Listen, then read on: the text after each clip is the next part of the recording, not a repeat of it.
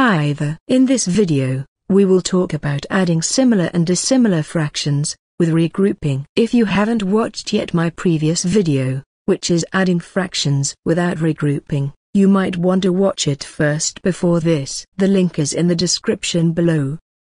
If you're ready, we can now start.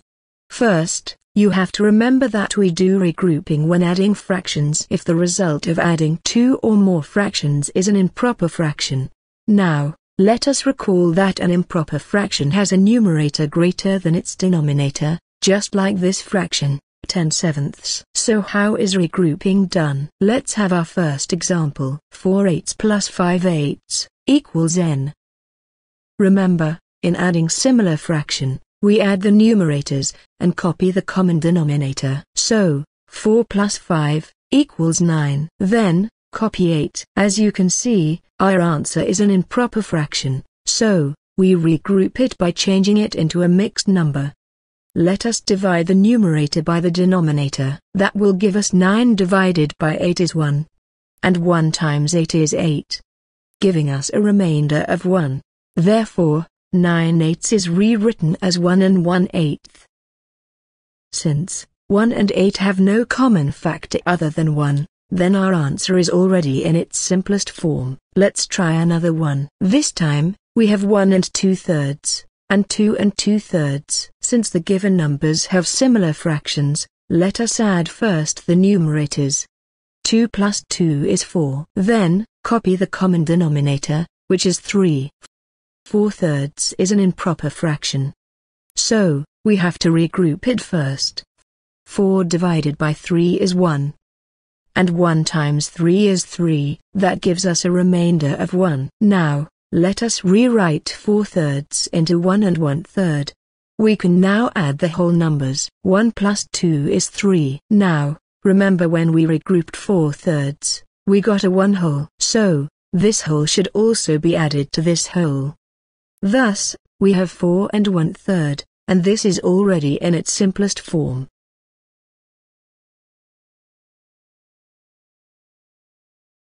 Next, we have 3/4 plus 2/3 equals n.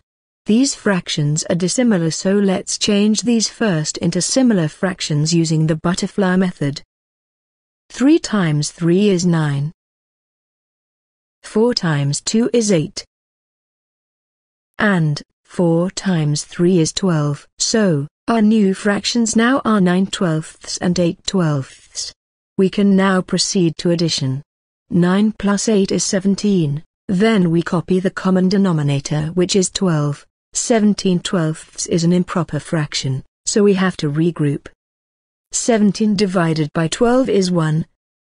1 times 12 is 12. 17 minus 12 is 5. Therefore, we have 1 and 5/12. 5 and 12 have no common factor other than 1, so our answer is already in its simplest form. For our last example, let's have 2 and 5/6 plus 3 and 7/9. First, let us set aside the whole numbers so we can change these fractions into similar fractions using the butterfly method. 9 times 5 is 45. 6 times 7 is 42. And 6 times 9 is 54. So, 5/6 and 7/9 will now be 45 over 54 and 42 over 54, respectively. Don't forget to bring back the whole numbers we set aside earlier. Now, we can start adding. 45 plus 42 is 87. Then, copy the common denominator, 54. We're almost done. Now, let's regroup 87 over 54. 87 divided by 54 is 1. 1 times 54 is 54. And 87 minus 54 is 33. So, we have 1 and 33 over 54.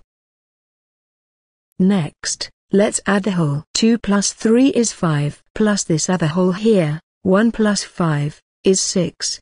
So we'll have 6 and 33 over 54. Finally, let us simplify our answer. 33 and 54 are both divisible by 3.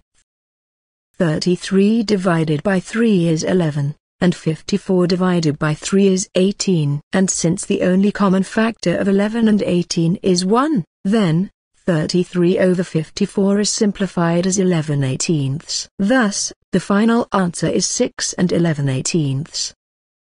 See you again next time.